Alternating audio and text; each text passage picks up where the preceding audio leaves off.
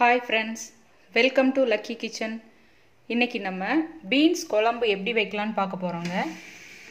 அதுக்கு தேவையான பொருட்கள் என்னென்னன்னு பார்க்கலாம். ஒரு 1/2 கிலோ பீன்ஸும் ஒரு பெரிய உருளைக்கிழங்கும் நான் கட் பண்ணி குக்கர்ல 2 விசில் விட்டு எடுத்து வச்சிருக்கேன். வேக வச்சு வச்சிருக்கேங்க. மசாலா ஐட்டம்ஸ் வந்து இன்னைக்கு நான் குழம்பு மிளகாய் தூள் போடல. மசாலா எடுத்து வறுத்து அரைக்க போறேன். 1/2 டீஸ்பூன் மல்லி, 1 டீஸ்பூன் சீரகம், 1/2 டீஸ்பூன் மிளகு, 1/2 டீஸ்பூன் சோம்பு, 1 டீஸ்பூன் வந்து அரிசி, ஒரு 1/2 டீஸ்பூன் வந்து தூள் முந்திரி, நடுவில் கொஞ்சம் பட்டை, 2 கிராம்பு, கொஞ்சம் ஜாதிபத்திரி, இந்த மாதிரி மசாலா ஐட்டம்ஸும் இதோட சேர்த்து வறுத்து அரைக்க போகிறோம். வத்தல் வந்து நான் ஒரு 7 துண்டு எடுத்திருக்கேங்க. 7 வத்தல் எடுத்திருக்கேன். நீங்கள் காரத்துக்கு தக்கன்னு நீங்கள் எடுத்துக்கோங்க.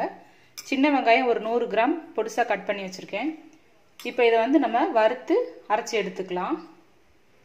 ஸ்டவ் ஆன் பண்ணி ஒரு கடாயை வச்சுருக்கேங்க. கடாய் சூடானதும் இந்த மல்லி, சீரகம், சோம்பு, மசாலா ஐட்டம்ஸ் எல்லாத்தையும் நம்ம ட்ரை ரோஸ்ட் பண்ணிடலாம். நான் எல்லாத்தையும் மொத்தமாகவே போட்டு அப்படியே வறுத்துருவேங்க.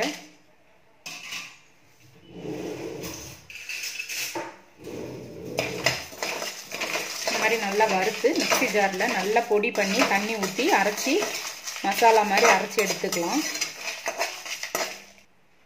மசாலா ஐட்டம்ஸ் நல்லா வறுபட்டுருச்சுங்க. இதை இப்போ மிக்ஸி ஜாருக்கு மாற்றி நம்ம அரைச்சி எடுத்துக்கலாம்.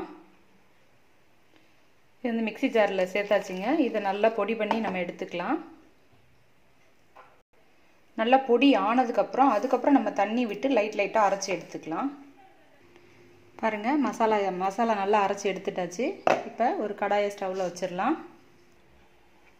கடாய் ஸ்டவ்வில் வச்சாச்சு. கடாய் சூடானதும் ஒரு 2 டீஸ்பூன் நல்லெண்ணெய் விட்டுக்கலாங்க.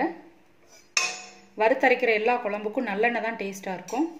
ஒரு 2 டீஸ்பூன் நல்லெண்ணெய் விட்டுட்டு சின்ன வெங்காயம் எடுத்து வச்சோம் இல்லையா, எண்ணெய் சூடானதும் அந்த சின்ன வெங்காயத்தை சேர்த்து நல்லா வறுக்கலாம். ஆனியன் வதங்கினதும் கொஞ்சம் மஞ்சப்பொடி, நம்ம அரைச்சி வச்ச மசாலாவை இப்போ இதில் சேர்த்து நல்லா வதக்கி விடலாம்.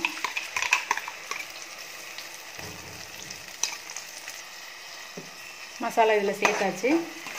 மசாலாவை நல்லா கொஞ்சம் உப்பு சேர்த்துக்கலாம், தேவையான அளவு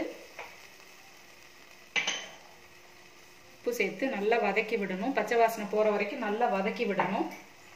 நம்ம குழம்பு மிளகாத்தூள் சேர்த்து நம்ம குழம்பு வைக்கிறத விட இந்த மாதிரி வறுத்தரைச்ச மசாலா வந்து குழம்பும் இன்னும் கிரேவி வந்து நல்லா அதிகமாக கிடைக்கும், நல்ல டேஸ்ட்டும் இருக்கும்.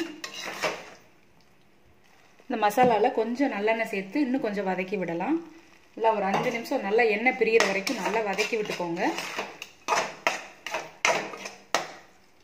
பாருங்கள், மசாலா ஆனியனோடு சேர்ந்து எப்படி எண்ணெய் பிரிய நல்லா வந்திருக்குன்னு வதக்கி விட, இப்போ நம்ம அந்த வேக வச்ச பீன்ஸையும் உருளைக்கிழங்கையும் இதில் சேர்த்துக்கலாம்.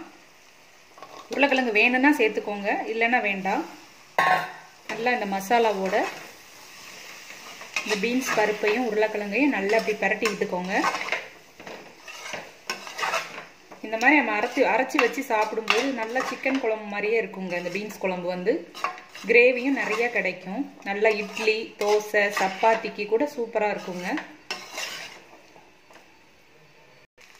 மசாலா நல்லா பீன்ஸோட பரட்டி விட்டதுக்கப்புறம் நம்ம இப்போ தேவையான அளவு தண்ணி சேர்த்துக்கலாம்.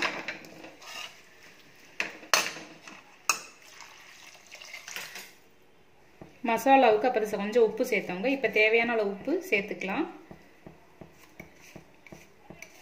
அவ்வளோதான். ஒரு 10 நிமிஷம் நல்லா கொதிக்கட்டும். அந்த பச்சை வாசனை போனதுக்கப்புறம் குழம்பு ரெடி ஆகிடுங்க.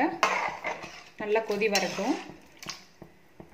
குழம்பு நல்லா கொதி வந்துருச்சுங்க. இன்னும் 10 நிமிஷம் நல்லா கொதிக்கட்டும்.